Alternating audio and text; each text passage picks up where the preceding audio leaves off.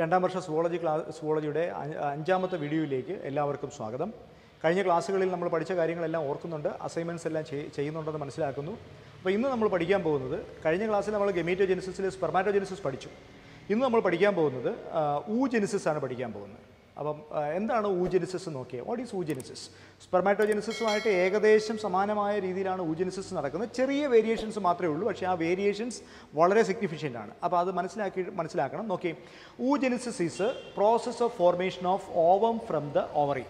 ഓവറിയിൽ നിന്ന് നമ്മൾ പഠിച്ചാണ് A pair of ovary R present in females, right and left ovary ഉണ്ടെന്ന് പഠിച്ചു. അപ്പോൾ ഈ ഓവറിയിൽ നിന്ന് ഓവം ഉണ്ടാകുന്ന പ്രോസസ്സിനെയാണ് നമ്മൾ ഊജെനിസിസ് എന്ന് വിളിക്കും. The process of formation of ovum from the ovary is called as oogenesis. അപ്പോൾ ഈ ഊജെനിസിസിൻ്റെ ഒരു വലിയ പ്രത്യേകത, നമ്മൾ സ്പെർമാറ്റോജെനിസിസ് പറഞ്ഞപ്പോൾ നമ്മൾ പറഞ്ഞു, സ്പെർമാറ്റോജെനിസിസ് ഇനിഷ്യേറ്റ് ചെയ്യുന്നത് അല്ലെങ്കിൽ തുടങ്ങുന്നത് at the time of at puberty, പ്രായപൂർത്തി അല്ലെങ്കിൽ പക്വത എത്തുമ്പോഴാണ് എന്ന് പറഞ്ഞു. ഇവിടെ ഊജെനിസിസിൻ്റെ ഒരു പ്രത്യേകത, പക്വത എത്തുമ്പോഴല്ല, കുട്ടി ജനിക്കുന്നതിന് മുമ്പ് എംബ്രിയോണിക് സ്റ്റേജിൽ ഇരിക്കുമ്പം തന്നെ ഊജെനിസിസ് സ്റ്റാർട്ട് ചെയ്യുന്നു എന്നുള്ളതാണ്. അപ്പോൾ ആ കാര്യം നിങ്ങൾ വളരെ വ്യക്തമായി മനസ്സിലാക്കണം. പുരുഷനും സ്ത്രീയും തമ്മിലുള്ള വ്യത്യാസം, ഒരു പെൺകുട്ടി അവളുടെ അമ്മയുടെ ഗർഭപാത്രത്തിൽ ഭ്രൂണാവസ്ഥയിൽ വളരുമ്പോൾ തന്നെ ഊജെനിസിസ് സ്റ്റാർട്ട് ചെയ്യുന്നു എന്നുള്ളിടത്താണ് വ്യത്യാസം, ആദ്യത്തെ വ്യത്യാസം. അപ്പോൾ നോക്കി, ഞാൻ നേരത്തെ പറഞ്ഞു 12th വീക്ക് ഓഫ് ജസ്റ്റേഷൻ എന്ന് വെച്ചാൽ ഗർഭാവസ്ഥയുടെ 12ാമത്തെ ആഴ്ചയിൽ തന്നെ ഈ പറഞ്ഞ ഓവറിയും അതിനോടനുബന്ധിച്ചിട്ടുള്ള സെല്ലുകളും ഒക്കെ ഫോം ചെയ്യും.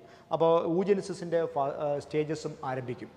അപ്പോൾ ഇവിടെ നോക്കി, ഓരോ ഓവറിയിലും ഒരു ഫീറ്റൽ ഓവറി നമ്മൾ എടുത്താൽ ഓരോ ഫീറ്റൽ ഓവറിയിലും ഏകദേശം ഫീറ്റസ് എന്ന് വെച്ച് കഴിഞ്ഞാൽ കുഞ്ഞ് എന്നാണ്, നിയോനേറ്റ് എന്ന് വെച്ചാൽ ഇപ്പോൾ ജനിച്ചു കഴിഞ്ഞ കുഞ്ഞ്, ഫീറ്റസ് എന്ന് പറഞ്ഞാൽ ജനിക്കുന്നതിന് മുമ്പുള്ളൊരു കുഞ്ഞിനെയാണ്.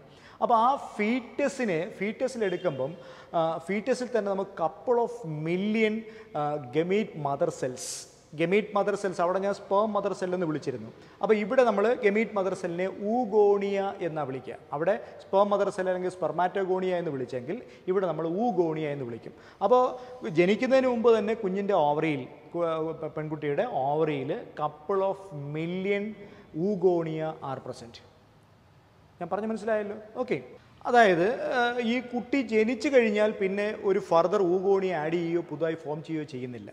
അപ്പോൾ ഒരു സ്ത്രീയുടെ ജീവിതത്തിലേക്ക് ആവശ്യമായ മുഴുവൻ ഊഗോണിയ അല്ലെങ്കിൽ ഓവം മദർ സെല്ലും ആ കുട്ടി ജനിക്കുന്നതിന് മുമ്പ് തന്നെ രൂപപ്പെട്ടിരിക്കുന്നു നിങ്ങൾ മനസ്സിലാക്കണം. അപ്പോൾ ജനിച്ചതിന് ശേഷം ഒരു പുതിയ ഊഗോണിയ ഉണ്ടാവുകയോ ഉള്ളതിൻ്റെ കൂടെ ഒരെണ്ണം ആഡ് ചെയ്യപ്പെടുകയോ ഒന്നും ചെയ്യുന്നില്ല. ഓക്കെ.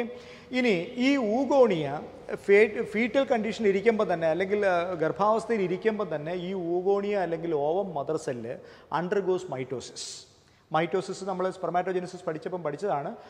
മൈറ്റോസിസ് നടന്നിട്ട് ഡിപ്ലോയിഡ് ആയിട്ടുള്ള സെൽസ് ഫോം ചെയ്യും.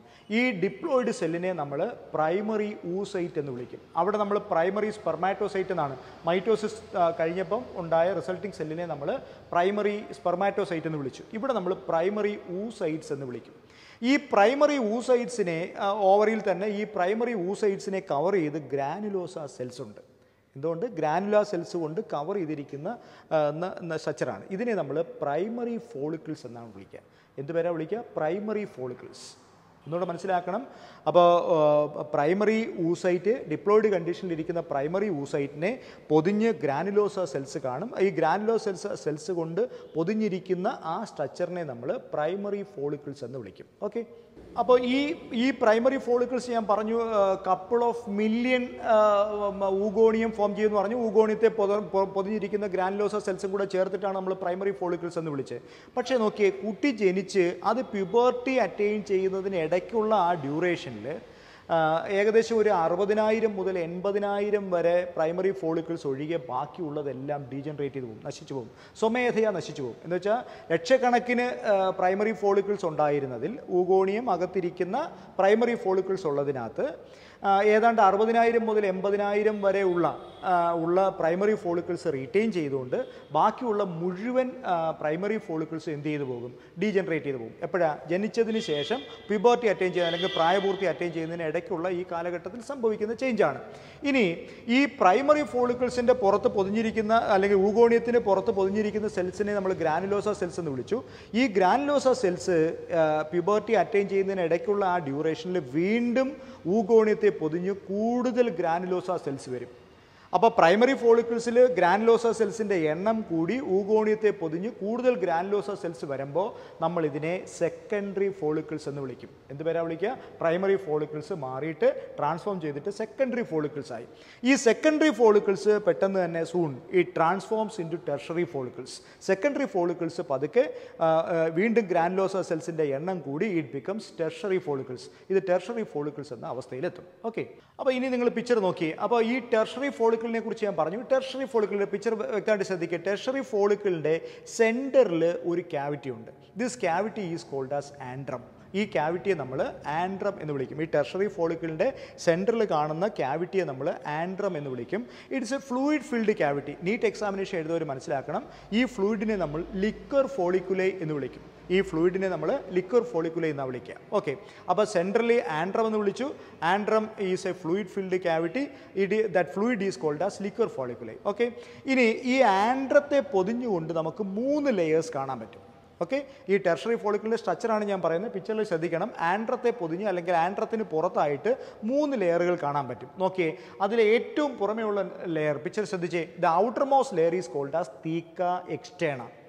Middle layer is called as theca interna and the innermost layer is called as membrana granulosa. അപ്പോൾ നോക്കിയേ, ആൻഡ്രം എന്താണെന്ന് ഞാൻ പറഞ്ഞു തന്നു. ആൻഡ്രത്തിന് പുറത്ത് കാണുന്ന 3 ലെയർ ഓഫ് സെൽസ് ഉണ്ട്. അതിലെ outer most layer is called as തീക്ക externa, middle layer is called as തീക്ക ഇന്റേണ and the inner most layer is called as മെംബ്രേന granulosa. അപ്പോൾ ഈ 3 ലെയറുകൾ ആണ് ഉള്ളത്. ഇത് ഇങ്ങനെ ഇരിക്കുന്ന ഈ ടെർഷറി ഫോളിക്കിളിനകത്താണ് ശരിക്കും എന്തിരിക്കുന്നത്? പ്രൈമറി ഊസൈറ്റ് എന്ന് പറയുന്ന ഡിപ്ലോയിഡ് സെല്ലിരിക്കുന്നതെന്നും പഠിച്ചു. നോക്കിയേ, ഈ അവസ്ഥ ഏതാണ്ട് പ്യൂബർട്ടി വരെ ഇങ്ങനെ പോകും. പ്യൂബർട്ടി അറ്റൈൻ ചെയ്ത് കഴിയുമ്പോൾ അല്ലെങ്കിൽ പ്രായപൂർത്തി എത്തിക്കഴിയുമ്പോൾ ഈ പറഞ്ഞ ടെർഷറി ഫോളിക്കിളിനകത്തിരിക്കുന്ന പ്രൈമറി ഊസൈറ്റ് ഡിപ്ലോയിഡ് കണ്ടീഷനാണ് ഇറ്റ് അണ്ടർഗോസ് മിയോസിസ്. ഓക്കെ, അപ്പോൾ എങ്ങനെയാണ് ഇനി മിയോസിസ് നടക്കുന്നത് പഠിക്കാം. അപ്പോൾ ഈ ടെർഷറി ഫോളിക്കിളിനകത്തിരിക്കുന്ന ഡിപ്ലോയിഡ് സെല്ലിനെ നമ്മൾ എന്ത് പേരാ വിളിച്ചത്? പ്രൈമറി ഊസൈറ്റ് എന്ന് വിളിച്ചു. അവിടെ നമ്മൾ പ്രൈമറി സ്പെർമാറ്റോസൈറ്റ് എന്നാണ് ഈ ഡിപ്ലോയിഡ് സെല്ലിനെ വിളിച്ചത്. അപ്പോൾ ഈ tertiary ഫോളിക്കിളിനകത്തിരിക്കുന്ന primary oocyte it undergoes meiosis നമ്മൾ കഴിഞ്ഞ ക്ലാസ്സിൽ പഠിച്ചതാണ്. Single meiosis involves 2 divisions. They are meiosis 1 and meiosis 2. Meiosis 1 is once again reduction division and meiosis 2 is mitosis. അറിയാമല്ലോ അപ്പോൾ വ്യത്യാസം എന്താണ്? മിയോസിസ് 1 പ്രൈമറി ഊസൈറ്റിനകത്ത് മിയോസിസ് 1 നടക്കുന്നു. മിയോസിസ് 1 നടക്കുന്നു. നോക്കിയേ, മിയോസിസ് 1 നടക്കുമ്പോൾ ഇവിടെ ഒരു വലിയ പ്രത്യേകതയുണ്ട്. സ്പെർമാറ്റോജെനിസിസിൽ പഠിച്ചതുപോലെയല്ല. ഇവിടുത്തെ മിയോസിസ് 1 എന്ന് പറയുന്ന അല്ലെങ്കിൽ മിയോസിസ് എന്ന് പറയുന്ന അൺഈക്വൽ ഡിവിഷൻസ് ആണ്. എന്താ അൺഈക്വൽ ഡിവിഷൻ എന്ന് വെച്ച് കഴിഞ്ഞാൽ പ്രൈമറി ഊസൈറ്റ് 2 സെല്ലായി ഡിവൈഡ് ചെയ്യും. ഉണ്ടാകുന്ന 2 സെല്ലിനും ഒരു സൈസ് അല്ല.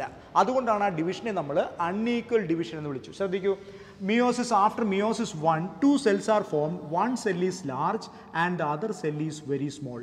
ഒരു വലിയ സെല്ലും ഒരു ചെറിയ സെല്ലും ഫോം ചെയ്തു. ഇത് റിഡക്ഷൻ ഡിവിഷൻ ആണെന്ന് ഞാൻ ഓൾറെഡി പറഞ്ഞു. അപ്പോൾ നിങ്ങൾക്കറിയാം ക്രോമസോം നമ്പറിനെ എങ്ങനെ റെപ്രസെൻറ്റ് ചെയ്യുക? 2n/2 half the set of ക്രോമസോംസേ daughter സെൽസിൽ ഉള്ളൂ എന്ന് നമ്മൾ ഓൾറെഡി പഠിച്ചതാണ്. അപ്പോൾ നോക്കിയേ, ഇവിടെ n നമ്പർ ഓഫ് ക്രോമസോം ഉള്ള ഒരു വലിയ സെല്ലും n നമ്പർ ഓഫ് ക്രോമസോം ഉള്ള ഒരു ചെറിയ സെല്ലും ഫോം ചെയ്തു. I M repeating, primary oocyte എന്ന് പറഞ്ഞ ഡിപ്ലോയിഡ് സെല്ല് മിയോസിസിന് വിധേയമായി. മിയോസിസിലെ ആദ്യത്തെ ഡിവിഷനായ മിയോസിസ് 1 റിഡക്ഷൻ ഡിവിഷനാണ്. റിഡക്ഷൻ ഡിവിഷൻ അൺഈക്വൽ ഡിവിഷനാണ്. അൺഈക്വൽ ഡിവിഷൻ മീൻസ് മിയോസിസ് മൊത്തത്തിൽ അൺഈക്വൽ ആണ്. ആ അൺഈക്വൽ ഡിവിഷൻ നടന്ന ഒരു വലിയ സെല്ലും ഒരു ചെറിയ സെല്ലും ഫോം ചെയ്തു. This large cell is called as secondary oocyte. ഈ വലിയ സെല്ലിനെ നമ്മൾ സെക്കൻഡറി ഊസൈറ്റ് എന്ന് വിളിച്ചു. സെക്കൻഡറി ഊസൈറ്റ് ഹാപ്ലോയിഡ് ആണ്. ഒപ്പം ഒരു സ്മോൾ സെല്ല് ഫോം ചെയ്തു എന്ന് നമ്മൾ പഠിച്ചു. This small cell is called as first polar body. ഈ ചെറിയ സെല്ലിനെ നമ്മൾ ഫസ്റ്റ് പോളാർ ബോഡി എന്ന് വിളിച്ചു. Okay, right. അപ്പോൾ സെക്കൻഡറി ഊസൈറ്റ് ഫോം ചെയ്തിരിക്കുകയാണ്. ഇനി സംഭവിക്കുന്നത് എന്താ? ഇവിടെ മിയോസിസ് 2 നടക്കണം. മിയോസിസ് 2 നമ്മൾ ഓൾറെഡി പഠിച്ചതാണ്. Meiosis 2 is mitosis. മൈറ്റോസിസ് എന്ന് വെച്ചാൽ ക്രോമസോം നമ്പറിൽ വ്യത്യാസം വരരുത്. അപ്പോൾ സെക്കൻഡറി ഊസൈറ്റ് എന്ന് പറഞ്ഞ ഹാപ്ലോയിഡ് സെല്ലിനകത്ത് മിയോസിസ് 2 നടക്കുകയാണ്. നോക്കൂ, മിയോസിസ് 2 നടക്കുന്നു. 2 cells are again formed. Here also the division is unequal division. Unequal division വെച്ചാൽ ഉണ്ടാകുന്ന ഡോട്ടർ സെൽസ് രണ്ടും ഒരേ സൈസും ഷേപ്പും അല്ല. നോക്കിയേ, first one is A large cell and the second one is A small cell. ആദ്യത്തത് ഒരു വലിയ സെല്ലും രണ്ടാമത്തെ ഒരു ചെറിയ സെല്ലുമാണ്. This large cell is haploid and the small cell is also haploid. This large cell is called as ഊട്ടിഡ്. ഇതിനെ നമ്മൾ ഊട്ടിഡ് എന്ന് വിളിക്കും. And the small cell is called as second polar body. ചെറിയ സെല്ലിനെ നമ്മൾ സെക്കൻഡ് പോളാർ ബോഡി എന്ന് വിളിക്കും. അപ്പോൾ ഇവിടെ ഒരു വലിയ പ്രശ്നമുള്ളത് എന്താണെന്ന് വെച്ച് കഴിഞ്ഞാൽ നോക്കിയേ, ഈ മിയോസിസ് 2 സെക്കൻഡറി ഊസൈറ്റിൽ മാത്രമേ നടക്കുന്നുള്ളൂ, ഫസ്റ്റ് പോളാർ ബോഡിയിൽ നടക്കുന്നുണ്ടോ ഇല്ലേ എന്നുള്ളതിനെക്കുറിച്ച് നമുക്ക് വ്യക്തമായ ഒരു ധാരണ ഇതുവരെ ശാസ്ത്രലോകത്തില്ല. May be it is divided in to 2 polar bodies. ഇതും 2 പോളാർ ബോഡീസായി ഡിവൈഡ് ചെയ്യുന്നുണ്ടാകാം, ഇല്ലാതിരിക്കാം. അതിനെക്കുറിച്ചൊരു വ്യക്തത സോഫാർ ഇല്ല. എനിവേ നോക്കിയേ, റിസൾട്ട് എന്താണെന്ന് ചോദിച്ചു കഴിഞ്ഞാൽ ഒരു പ്രൈമറി ഊസൈറ്റിൽ നിന്ന് ഒരു സിംഗിൾ ഊട്ടിഡ് ഉണ്ടായി, പോളാർ ബോഡി ഉണ്ടായി. ഈ സെക്കൻഡ് പോളാർ ബോഡി ലേറ്റർ ഡീജനറേറ്റ്സ്. ഇത് ഡീജനറേറ്റ് ചെയ്തു, അതിന് സിഗ്നിഫിക്കൻസ് ഇല്ല. ഈ ഊട്ടിഡിന് എന്ത് സംഭവിക്കും നോക്കിയേ, haploid ഊട്ടിഡ് in future becomes ovum. ഈ ഹാപ്ലോയിഡ് ഊട്ടിഡ് ഓവമായി മാറും. അപ്പോൾ ഒരു പ്രൈമറി ഊസൈറ്റിൽ നിന്ന് ഒരു ഓവം മാത്രമേ ഉണ്ടാകുന്നുള്ളൂ എന്നുള്ളതാണ് സ്പെർമാറ്റോജെനിസിസിനെയും ഊജെനിസിസിനെയും തമ്മിൽ കമ്പയർ ചെയ്യുമ്പോൾ ഉണ്ടാകുന്ന ഏറ്റവും പ്രധാനപ്പെട്ട വ്യത്യാസം. അപ്പോൾ ഒരു ഹാപ്ലോയിഡ് ഓവം ഫോം ചെയ്തു. ഇതാണ് ഊജെനിസിസ്. ഓക്കെ, അപ്പോൾ നോക്കിയേ, നമ്മളിപ്പോൾ ഇത്രയും പറഞ്ഞ പ്രോസസ്സ് എവിടെയാണ്? ടെർഷറി ഫോളിക്കിൾസിനകത്താണ് നടന്നത്. എന്താ ടെർഷറി ഫോളിക്കിൾസ്? ഞാൻ ഡയഗ്രാം വെച്ച് കാണിച്ചു തന്നതാണ്. പിന്നെ ഊഗോണിയ പ്രൈമറി ഊസൈറ്റ് ഇരുന്നു, അതിനെ പൊതിഞ്ഞ് ഗ്രാനുലാർ സെൽസ് ഉണ്ടായിരുന്നു. ആ ഗ്രാനുലാർ സെൽസിനെ എൻക്ലോസ് ചെയ്തൊരു ക്യാവിറ്റി ഉണ്ടായിരുന്നു, ആൻഡ്രം ഉണ്ടായിരുന്നു. ആൻഡ്രത്തിന് പുറത്ത് തീക്ക എക്സ്റ്റേണ, തീക്ക ഇൻറ്റേണ, മെംബ്രൈന ഗ്രാനുലോസ എന്ന് പറയുന്ന പുറത്ത് 3 ലെയർ ഉണ്ടായിരുന്നു. ഇതായിരുന്നു ടെർഷറി ഫോളിക്കിൾ. ആ ടെർഷറി ഫോളിക്കിൾസിൻ്റെ ഉള്ളിലിരുന്ന ഗ്രാനുലോസ സെൽസിനകത്തിരുന്ന പ്രൈമറി ഊസൈറ്റ് ആണ് ഈ പറഞ്ഞ പ്രോസസ്സിന് വിധേയമായി എന്തായി മാറി? ഓവമായി മാറി. ഈ ഓവമായി മാറുന്നതോടുകൂടി ഗ്രാനുലോസ സെൽസിൻ്റെ എണ്ണം കൂടുതൽ കൂടുന്നു, അത് മെച്യൂർ ആകുന്നു. എന്ന് വെച്ചാൽ tertiary follicles becomes matured ഗ്രാഫിയൻ follicle. Tertiary ovum form ചെയ്യുന്നതോടുകൂടി tertiary follicle mature ആകുന്നു. മെച്യൂർഡ് ടെർഷറി ഫോളിക്കിളിനെയാണ് നമ്മൾ എന്ത് പറയും? ഗ്രാഫിയൻ ഫോളിക്കിൾസ് എന്ന് വിളിക്കുന്നത്. അപ്പോൾ ഈ ഗ്രാഫിയൻ ഫോളിക്കിൾ ഫോം ചെയ്ത് കഴിഞ്ഞാൽ ഇനി സംഭവിക്കുന്നത് എന്താണെന്ന് നോക്കിയേ, ഗ്രാഫിയൻ ഫോളിക്കിളിലെ ഗ്രാനുലോസ സെൽസ് റപ്ചർ ചെയ്യും. അതിൻ്റെ പുറത്തേക്കുള്ള സെല്ലുകൾ ഗ്രാഫിയൻ ഫോളിക്കുലാർ സെൽസ് റപ്ചർ ചെയ്തിട്ട് ഈ മെച്യൂർ ഓവം അല്ലെങ്കിൽ ഇപ്പം ഫോം ചെയ്ത ഓവം പുറത്തേക്ക് റിലീസ് ചെയ്യും. പുറത്തേക്ക് റിലീസ് ചെയ്യുന്ന ആ പ്രോസസ്സിനെയാണ് we call it as ovulation. അപ്പോൾ മനസ്സിലാക്കണം, ovulation is A process of releasing ovum from the ഗ്രാഫിയൻ follicles. ഗ്രാഫിയൻ ഫോളിക്കിൾസിൽ നിന്ന് ഓവം പുറത്തേക്ക് റിലീസ് ചെയ്യുന്ന പ്രോസസ്സിനെയാണ് നമ്മൾ ഓവുലേഷൻ എന്ന് വിളിക്കുന്നത്. നമ്മളിപ്പോൾ സ്പെർമാറ്റോജെനിസിസും പഠിച്ചു കഴിഞ്ഞു, ഊജെനിസിസും പഠിച്ചു കഴിഞ്ഞു. അപ്പോൾ രണ്ടിനെയും സ്പെർമാറ്റോജെനിസിസും ഊജെനിസിസും തമ്മിലുള്ള കമ്പാരിസനാണ് സ്ക്രീനിൽ കാണിച്ചിരിക്കുന്നത്. ഓക്കെ, അപ്പോൾ അതിനകത്ത് സ്പെർമാറ്റോഗോണിയ അല്ലെങ്കിൽ സ്പേം മദർ സെൽ എന്ന ഡിപ്ലോയിഡ് സെല്ല് റിപ്പീറ്റഡ് മൈറ്റോസിസിന് വിധേയമാകുന്നു. റിപ്പീറ്റഡ് മൈറ്റോസിസിന് വിധേയമായിട്ട് പ്രൈമറി സ്പെർമാറ്റോസൈറ്റ് എന്ന ഡിപ്ലോയിഡ് സെല്ല് ഫോം ചെയ്യുന്നു. ആ പ്രൈമറി സ്പെർമാറ്റോസൈറ്റ് എന്ന ഡിപ്ലോയിഡ് സെല്ല് മിയോസിസിന് വിധേയമാകുന്നു. മിയോസിസ് 1 കഴിഞ്ഞിട്ട് അത് സെക്കൻഡറി സ്പെർമാറ്റോസൈറ്റ് ആകുന്നു. സെക്കൻഡറി സ്പെർമാറ്റോസൈറ്റിനകത്ത് മിയോസിസ് 2 നടക്കുന്നു. മിയോസിസ് 2 നടന്നിട്ട് 4 സ്പെർമാറ്റിഡ്സ് ഫോം ചെയ്യുന്നു. ആ 4 സ്പെർമാറ്റിഡ്സും പിന്നെ സ്പേമായി കൺവേർട്ട് ചെയ്യപ്പെടുന്നു. അങ്ങനെയാണ് ആ പ്രോസസ്സാണ് സ്പെർമാറ്റോജെനിസിസ്. സീക്വൻഷ്യലി നിങ്ങൾ സ്ക്രീനിൽ കാണാം. തൊട്ടപ്പുറത്ത് നിങ്ങൾ നോക്കിയേ, അതിനോട് ചേർന്ന് ഊജെനിസിസ് കാണിച്ചിരിക്കുന്നു. നോക്കിയേ, ഊജെനിസിസിനകത്ത് എന്താ സംഭവിച്ചേ? നമ്മൾ ഊഗോണിയം അല്ലെങ്കിൽ ഓവം മദർ സെല്ല് ഫീറ്റിൽ ഓവറിക്കകത്തായിരുന്നു. അതിനകത്ത് മൈറ്റോസിസ് നടന്നതിന് ശേഷം കുട്ടി ജനിക്കുന്നതിന് മുമ്പ് തന്നെ എന്ത് ഫോം ചെയ്തിരുന്നു? പ്രൈമറി ഊസൈറ്റ് എന്ന ഡിപ്ലോയിഡ് സെല്ല് ഫോം ചെയ്തിരുന്നു. അത് ടെർഷറി ഫോളിക്കിൾസിനകത്താണ് ഇരുന്നിരുന്നത്. അത് പിബേർട്ടി അറ്റൈൻ ചെയ്യുന്ന സമയത്ത് നോക്കിയേ, പിബേർട്ടി അറ്റൈൻ ചെയ്യുമ്പോഴത്തേക്ക് ഈ പ്രൈമറി ഊസൈറ്റ് മിയോസിസിന് വിധേയമാകുന്നു. എഗെയിൻ നോക്കിയേ, ഇവിടുത്തെ മിയോസിസിൻ്റെ പ്രത്യേകത, സ്പെർമാറ്റോജെനിസിസും ഊജെനിസിസും തമ്മിലുള്ള മിയോസിസിൻ്റെ പ്രത്യേകത, ഇവിടെ ഊജെനിസിസിലെ മിയോസിസ് അൺഈക്വൽ ഡിവിഷൻസ് ആണ്. അപ്പോൾ മിയോസിസ് 1 നടക്കുന്നു. പ്രൈമറി ഊസൈറ്റിൽ നിന്ന് മിയോസിസ് 1 നടന്നിട്ട് ഒരു വലിയ സെല്ലും ഒരു ചെറിയ സെല്ലും ഫോം ചെയ്തു. രണ്ടും ഹാപ്ലോയിഡ് ആണ്. ആ വലിയ സെല്ലിനെ നമ്മൾ സെക്കൻഡറി ഊസൈറ്റ് എന്ന് വിളിച്ചു, ചെറിയ സെല്ലിനെ നമ്മൾ ഫസ്റ്റ് പോളാർ ബോഡി എന്ന് വിളിച്ചു. ഫസ്റ്റ് സെല്ലിനകത്ത് അല്ലെങ്കിൽ സെക്കൻഡറി ഊസൈറ്റിനകത്ത് മിയോസിസ് 2 നടക്കുന്നു. മിയോസിസ് 2 നടന്നിട്ട് വീണ്ടും അതും അൺഈക്വൽ ഡിവിഷനാണ്. ഒരു വലിയ സെല്ലും ഒരു ചെറിയ സെല്ലും ഫോം ചെയ്തു. വലിയ സെല്ലിനെ നമ്മൾ ഊട്ടിഡ് എന്ന് വിളിച്ചു, ചെറിയ സെല്ലിനെ നമ്മൾ സെക്കൻഡ് പോളാർ ബോഡി എന്ന് വിളിച്ചു. ഊട്ടിഡ് ട്രാൻസ്ഫോംസ് ഇൻറ്റു ഓവം. ഊട്ടിഡ് ഓവമായി മാറി. ഈ പോളാർ ബോഡീസ് എന്ത് ചെയ്യും? അത് ഫ്യൂച്ചർ ഡീജനറേറ്റ് പോകാൻ നശിച്ചു പോകും.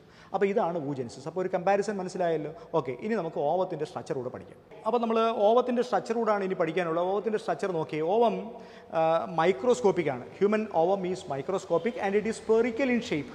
സ്പെറിക്കൽ ഷേപ്പിലാണ്, മൈക്രോസ്കോപ്പിക് ആണ്, and it is known motile. വളരെ വ്യക്തമായി നിങ്ങൾ മനസ്സിലാക്കണം. സ്പേമിനെ നമ്മൾ പഠിച്ചപ്പോൾ നമ്മൾ പറഞ്ഞു സ്പേം ഈസ് മോട്ടൈൽ. അത് വൈബ്രറ്റൈൽ, ടെയിലിൻ്റെ വൈബ്രറ്റൈൽ ആക്ഷൻ കൊണ്ട് മൂവ് ചെയ്യാൻ സെൽഫ് മൂവിങ് എബിലിറ്റി ഉണ്ടായിരുന്ന സ്ട്രക്ചറാണ് ഹ്യൂമൻ സ്പേം. പക്ഷേ ഓവത്തെ നോക്കിയ ovum is A non motile structure. It is microscopic, spherical in shape, and the size of the ovum is about 0.11 millimeter. ഞാൻ അവിടെ സ്പേമിൻ്റെ size പറഞ്ഞില്ല. സ്പേമിൻ്റെ size അതുകൂടെ ശ്രദ്ധിക്കൂ. നീറ്റ് പരീക്ഷ എഴുതുന്നവർ ശ്രദ്ധിക്കണം. സ്പേമിൻ്റെ size it is about 60 micrometer. 60 micrometer ആണ്, 60 micrometer ആണ് സ്പേമിൻ്റെ structure. അതേസമയം ഓവത്തിൻ്റെ സ്ട്രക്ചർ നോക്കി നീറ്റ് എഴുതുന്നവർ ശ്രദ്ധിക്കണം. ഓവത്തിൻ്റെ structure it is about 0.11 millimeter. അപ്പോൾ കമ്പാരിറ്റീവ്ലി സ്പേമിനേക്കാൾ കുറച്ചുകൂടെ വലിപ്പം കൂടിയ സ്ട്രക്ചറാണ് ഓവം എന്ന് മനസ്സിലാക്കണം. സ്പെറിക്കലാണ്, മൈക്രോസ്കോപ്പിക് ആണ്. ഇനി ഈ ഓവത്തിൻ്റെ അകത്ത്, ഓവത്തിൻ്റെ ഉള്ളിൽ ഡയഗ്രം നിങ്ങൾ ശ്രദ്ധിക്കൂ, പിക്ചർ ശ്രദ്ധിച്ചേ. ഓവത്തിൻ്റെ ഉള്ളിൽ അതിൻ്റെ സൈറ്റോപ്ലാസം കാണാൻ പറ്റും. The cytoplasm of the ovum is called as ooപ്ലാസം. The cytoplasm of the ovum is called as ooപ്ലാസം. ooപ്ലാസത്തിൻ്റെ central ooപ്ലാസത്തിൽ നോക്കിയാൽ യു ക്യാൻ സീ ന്യൂക്ലിയസ്. അപ്പോൾ ഇവിടെ ഒരു കാര്യം മനസ്സിലാക്കണം. സ്പേമിനെ പോലെ അതിൻ്റെ ഹെഡിൽ സെൻട്രലൈസ്ഡ് ആയിട്ട് നമുക്ക് ഏതാണ്ട് ഹെഡിൻ്റെ ഷേപ്പിലുള്ള ഒരു ന്യൂക്ലിയസ്, ആപ്ലോയിഡ് ന്യൂക്ലിയസ് കണ്ടു. ഇവിടെ ഏകദേശം ന്യൂക്ലിയസ് ഒരു സൈഡിലേക്കാണ് ഇരിക്കുന്നത്. Here also the nucleus is haploid. 23 chromosomes മാത്രമുള്ള, അല്ലെ half the set of chromosomes ഉള്ള ഒരു ആപ്ലോയിഡ് ന്യൂക്ലിയസ് നമുക്ക് കാണാൻ പറ്റും. അപ്പോൾ സൈറ്റോപ്ലാസത്തെ ooപ്ലാസം എന്ന് വിളിച്ചു. ooപ്ലാസത്തിൽ ന്യൂക്ലിയസ് ഉണ്ടെന്ന് പറഞ്ഞു, ന്യൂക്ലിയസ് ഹാപ്ലോയിഡാന്ന് പറഞ്ഞു. ഈ പറഞ്ഞ ooപ്ലാസത്തെ കവർ ചെയ്തുകൊണ്ട് there is A membrane. That membrane is called as plasma membrane. ഈ മെംബ്രെയിനെ നമ്മൾ എന്ത് പേരാ വിളിക്കുക? പ്ലാസ്മ മെംബ്രെയിൻ എന്ന് വിളിക്കും. ഇനി പിക്ചറിൽ നിങ്ങൾ ശ്രദ്ധിക്കണം, 2-3 ലെയേഴ്സ് ഉണ്ട് പുറത്തേക്ക്. അതുകൊണ്ടാണ് അപ്പോൾ ooപ്ലാസത്തെ പൊതിഞ്ഞ് കാണുന്ന ലെയറിനെ നമ്മൾ പ്ലാസ്മ മെംബ്രെയിൻ എന്ന് വിളിച്ചു. പ്ലാസ്മ മെംബ്രെയിന് പുറത്ത് there is another layer is also present. ശ്രദ്ധിച്ചേ, പിക്ചറിലേക്ക് ശ്രദ്ധിച്ചേ. This layer is called as സോണ പെലൂസിഡ. എന്താ പേര് വിളിക്കുക? സോണ പെലൂസിഡ. ശ്രദ്ധിക്കണം, ദിസ് സോണ പെലൂസിഡ എൻട്രൻസ് നീറ്റ് എഴുതുന്നവർ ശ്രദ്ധിക്കണം. സോണ പെലൂസിഡ is somewhat similar to the വിറ്റലൈൻ membrane in lower vertebrates. അപ്പോൾ ലോവർ വെർട്ടിബ്രേറ്റ്സിനെ പഠിക്കുമ്പം അറിയാമല്ലോ, നിങ്ങൾ കഴിഞ്ഞ വർഷം ആനിമൽ കിങ്ഡം പഠിച്ചതാണ്. അതിലെ ലോവർ വെർട്ടിബ്രേറ്റ്സിൻ്റെ ഓവം നിങ്ങൾ നോക്കിക്കഴിഞ്ഞാൽ ആ ഓവത്തിനകത്ത് ഈ പ്ലാസ്മ മെംബ്രെയിന് പുറത്ത് വിറ്റലൈൻ മെംബ്രെയിൻ എന്ന് പറഞ്ഞൊരു ലെയർ ഉണ്ട്. ആ വിറ്റലൈൻ മെംബ്രെയിന് സമാനമായി ഹയർ വെർട്ടിബ്രേറ്റ് ആയ ഹ്യൂമൻ ബീയിങ്സ് കാണുന്ന ഈ ലെയറിനെ വി കോൾ ഇറ്റ് ആ സോണ പെലൂസിഡ. അപ്പോൾ ഇവിടെ ഈ പ്ലാസ്മ മെംബ്രെയിൻ ഡയഗ്രാം ശ്രദ്ധിച്ച്, ഈ പ്ലാസ്മ മെംബ്രെയിനും സോണ പെലൂസിഡയ്ക്കും ഇടയ്ക്ക് you can see A space. അവിടെ ഒരു സ്പേസ് കാണുന്ന കണ്ടില്ലേ? ചെറിയൊരു ഗ്യാപ്പ് ഉണ്ട്. This space is called as പെരിവിറ്റലൈൻ space. ഈ സ്പേസിനെ നമ്മൾ പെരിവിറ്റലൈൻ സ്പേസ് എന്ന് വിളിക്കും. അപ്പോൾ ooപ്ലാസം സെൻട്രൽ കണ്ടു, ooപ്ലാസത്തെ പൊതിഞ്ഞ് പ്ലാസ്മ മെംബ്രെയിൻ കണ്ടു, പ്ലാസ്മ മെംബ്രെയിന് പുറത്ത് സോണ പെലൂസിഡ കണ്ടു. ഇനി നോക്കിയേ, outside the സോണ പെലൂസിഡ A layer of radiating cells are present. Picture ശ്രദ്ധിച്ച്, ഇതിന് പുറത്തേക്ക് ഒരു ലെയർ റേഡിയേറ്റിംഗ് സെൽസ് കാണും. These layer of radiating cells are called as corona റേഡിയേറ്റ. ഈ ഏറ്റവും ഔട്ടർമോസ്റ്റ് ലെയറിനെയാണ് നമ്മൾ കൊറോണ റേഡിയേറ്റ എന്ന് വിളിക്കും. അപ്പോൾ this is actually the structure of the ovum. അപ്പോൾ ഈ ക്ലാസ്സിൽ നമ്മൾ സോഫാർ oogenesisനെ കുറിച്ച് പഠിച്ചു, ഓവത്തിൻ്റെ സ്ട്രക്ചറും പഠിച്ചു. ഓക്കെ, അപ്പോൾ ഇതിൽ ഈ ചെറിയ പാഠഭാഗമാണ്. ഈ ചെറിയ പാഠഭാഗത്തു നിന്ന് നമുക്ക് ആനുവൽ എക്സാമിനേഷൻ വരാൻ പറ്റുന്ന ഒരു ക്വസ്റ്റ്യൻ ഫെമിലറൈസ് ചെയ്തുകൊണ്ട് നമുക്ക് ഈ ക്ലാസ് അവസാനിപ്പിക്കാം. നോക്കിയേ, സ്ക്രീനിൽ നോക്കിയേ, ക്വസ്റ്റ്യൻ നോക്കിയേ. Observe the diagram and answer the questions. വളരെ സിമ്പിളായ 2 ചോദ്യങ്ങളൊക്കെ ഒരു അസൈൻമെൻറ്റിന് വേണ്ടി ഒന്ന് ഫെമിലറൈസ് ചെയ്യാൻ വേണ്ടി ഞാൻ ചെയ്തതേ ഉള്ളൂ. നോക്കൂ, observe the diagram and answer the question. പടം കൊടുത്തിട്ടുണ്ട്. പടം കൊടുത്തിരിക്കുന്നത് നോക്കിയേ, നമ്മളിപ്പോൾ പഠിച്ചിട്ടുള്ള ഓവത്തിൻ്റെ ഒരു പിക്ചറാണ് വെച്ചിരിക്കുന്നത്. ഒന്നാമത്തെ ക്വസ്റ്റ്യൻ നോക്കിയേ, write the outermost layer of human ovum. വളരെ സിമ്പിൾ അല്ലേ? ഇപ്പോൾ നമ്മൾ പറഞ്ഞു കഴിഞ്ഞു, write the outermost layer of human ovum. പടം കണ്ടിട്ട് പടത്തിലെല്ലാം വായിച്ചിരിക്കുകയാണ്. അതുകൊണ്ട് ഔട്ടർമോസ്റ്റ് ലെയർ ഏതാണ്? ഇപ്പോൾ നമ്മൾ പഠിച്ചതാണ്. Outermost layer of human ovum is called as corona റേഡിയേറ്റ. രണ്ടാമത്തെ ക്വസ്റ്റ്യൻ നോക്കിയാൽ, write the number of chromosomes in the nucleus of human ovum. ഏറ്റവും ചെറിയ ചോദ്യം എന്ന് ആലോചിച്ച് നോക്കി, ഹ്യൂമൻ ഓവത്തിനകത്ത് അതിൻ്റെ നമ്പർ ഓഫ് ക്രോമസോംസ് എത്രയാണ്? അപ്പോൾ ഹാഫ് ദ സെറ്റ് ഓഫ് ക്രോമസോമേ ഉള്ളൂ. അപ്പോൾ number of chromosomes it is 23. 2 മാർക്കിൻ്റെ ഒരു ചോദ്യം വെച്ചു. ഓക്കെ, അപ്പോൾ ഇനി നിങ്ങൾ ചെയ്യേണ്ടത് ആസ് യൂഷ്വൽ നമ്മൾ ക്ലാസ് അവസാനിപ്പിക്കാറുള്ളത് പോലെ കുറേ ടോപ്പിക്സ് നമ്മൾ പഠിച്ചു കഴിഞ്ഞു. അതിൻ്റെ ആനുവൽ എക്സാമിനേഷന് വരുന്ന ചോദ്യങ്ങളൊക്കെ നിങ്ങൾ കുറച്ച് അസൈൻമെൻറ്റ്സ് ആയിട്ട് എഴുതണം. പിക്ചർ നോക്കി പഠിക്കണം. NCERT ടെക്സ്റ്റ് ബുക്ക്, ഞാനത് ആദ്യ ക്ലാസ്സിൽ പറഞ്ഞിട്ടാണ് തുടങ്ങിയ NCERT ടെക്സ്റ്റ് ബുക്കിലെ സെൻറ്റൻസ് ബൈ സെൻറ്റൻസ് നിങ്ങൾ പഠിക്കണം. അത് ആനുവൽ എക്സാമിനേഷനും അതെ, നീറ്റ് പോലുള്ള competitive എക്സാമിനേഷനും NCERT text book തറവായിട്ട് follow ചെയ്യണം. നമുക്ക് അത്യാവശ്യമുള്ള സമയത്ത് നമ്മൾ അഡീഷണൽ കുറച്ച് പോയിൻറ്റ്സ് പറയുന്നുണ്ട്, അതും കൂടെ ശ്രമിക്കണം. ഓക്കെ, അപ്പോൾ നീറ്റിൻ്റെ ക്വസ്റ്റ്യൻസും കൂടെ പ്രിപ്പയർ ചെയ്യണമെന്ന് അസൈൻമെൻറ്റ് വെച്ചുകൊണ്ട് ക്ലാസ് അവസാനിപ്പിക്കുന്നു. Thanks a lot.